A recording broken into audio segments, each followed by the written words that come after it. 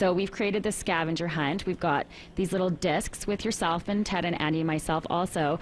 Kiss 95.9, these little discs. So there's 100 hiding here in the store. And it's huge. The space is huge here, Tara, so we're very excited. The scavenger hunt just around the corner. But first things first, we're going to get a lay of the land thanks to Richard here this morning. Good morning to you. We're happy to be here. And our very lucky BT viewers, who one of them will be walking out of here with a $5,000 shopping spree. Everyone's excited, and they've worn practical shoes, which I see.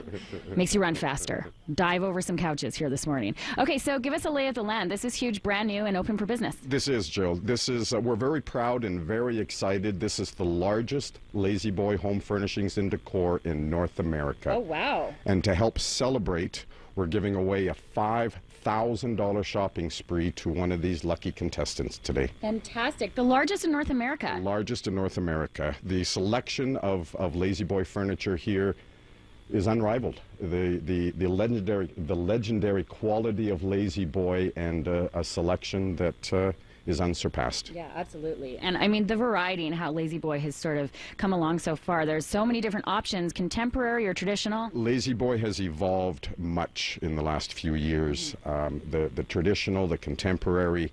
We're now selling more non-reclining furniture than we are reclining furniture. Is that right? That's an indication of how far Lazy Boy has come in the last few years here. Absolutely. Not if you're selling to our meteorologist, Andrew Schultz. He wants a recliner on set so he can do Lazy Boy weather. Andrew, call me. It's a smart idea. Okay, let's meet our contestants here. Isabella, $5,000. Do you have your eye on something specific? The money's already spent in my head. It is. That's how it works. Okay, fantastic. Kathy, you asked a good question. Are you allowed to jump over couches? Is this part of your strategy? It is, yes. If it needs to be done, I'll do it. All right, she's an athlete. Jenna, have you decided what you're going to spend the $5,000 on should you win? Yes, I have. You have. And what is the item?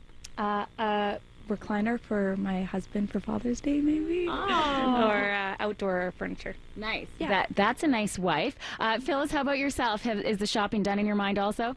Mostly, my husband wants a new recliner. He does. Wow, we have some very generous contestants here this morning. Jason, how about yourself? Are you in the recliner market also? No, I've got one already. Oh, yeah, you do. Okay, so what are you shopping for? Nothing. I'll be giving it to my wife.